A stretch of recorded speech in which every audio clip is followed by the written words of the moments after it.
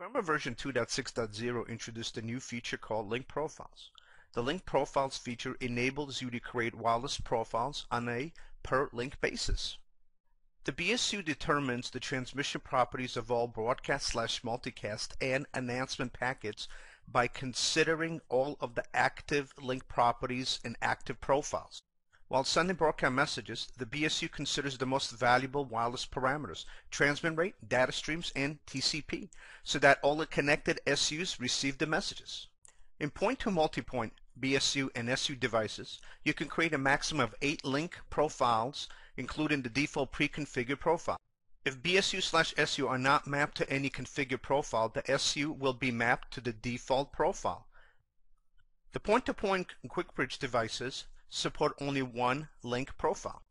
Note, when working with multiple link profiles with varying data rates, the overall wireless performance will be affected. To optimize the overall network performance, use QoS.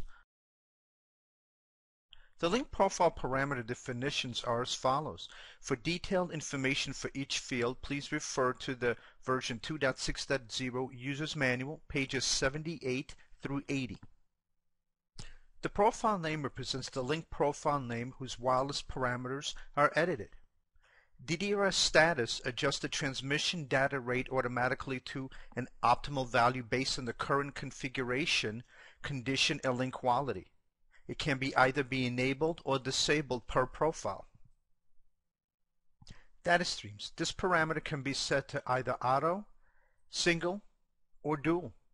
Note, when DDRS is enabled, it will operate based on the selected data stream. DDRS max data rate. This parameter represents the maximum data rate that the DDRS can dynamically choose to operate. A change in the data streams resets the maximum data rate to this default value. By default, it is set to 130 megs. ATPC, or Automatic Transfer Power Control status.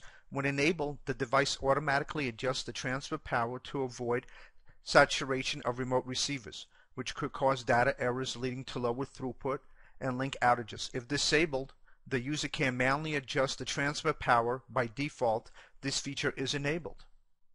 When ATPC status is disabled, you have the ability to set your own TPC value. The range is from 0 to 25 dB. The AutoTX antenna status field. When AutoTX antenna is enabled for single stream, the device automatically selects the antenna port with the highest received RSSI for each data transmission.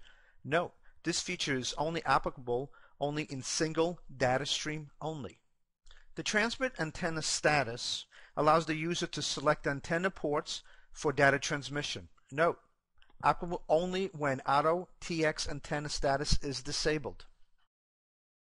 To configure a new link profile, click on Advanced Configuration, Wireless, Link Profiles. It'll take you to the Link Profiles page. To go ahead and add one, just go ahead and click the Add button. Now, after that, go ahead and click Edit on the profile that you created. This is going to take you to the main configuration page. Configure all the parameters that you want the radio to use. Please make sure that both base and satellite radios have identical configurations. After you're complete, go ahead and click OK and then commit. After creating a link profile, the next step is to go ahead and assign the link profile to the base station and to the satellite. In this case, I am in the base station. Go ahead and click on SU profile. Click on Edit. We're going to go ahead and pull down. I'm going to select Test and click OK. I'm going to go over to the SU. I'm going to click to the BSU profile. We're going to click Edit. I'm going to click the same profile as created. Go ahead and click OK.